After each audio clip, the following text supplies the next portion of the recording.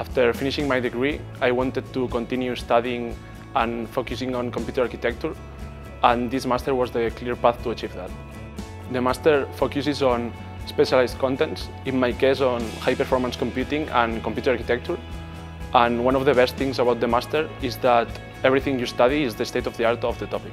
In the classes, students are encouraged to participate, both asking questions and in discussions.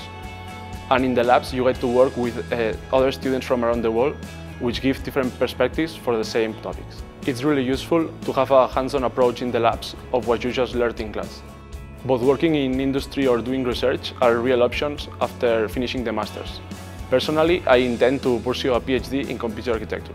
If you're thinking of enrolling in these masters, I really encourage you to do it because it's a good way of following your studies after the degree.